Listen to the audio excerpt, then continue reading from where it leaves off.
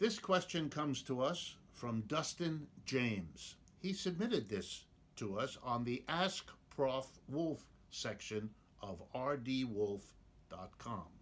And here's his question. Are there any sources of value that a capitalist can exploit that don't rely on labor?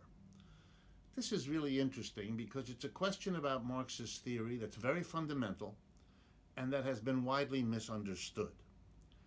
Many people think that Marxist theory of value, what makes something valuable in his system, has to do with the same thing that we call the price of something. In other words, in English, simple English, the words value and price are often pretty much the same. The value of something is the price you have to pay. This is not the case in Marx's view. He wants the theory of value to be something completely different from the theory of price. And if you try to make value equal price or price to be in some form of value, you're misunderstanding what Marx did. Here's the point.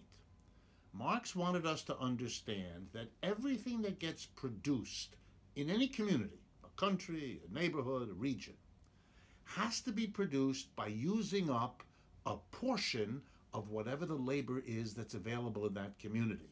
In other words, in that community, if you add up all the hours that all the able-bodied people have to give to work, that's your total supply of labor. And that limits how much you can produce. If you produce more potatoes, then there's less labor left to produce shirts and vice versa. The value of something in Marx is the amount of labor out of the total available that it took to produce that particular thing. Value is another way of saying it took a certain portion of the labor of the community. Price, what you actually get in the market, is shaped by a million variables about that market at that time. It's a completely different matter.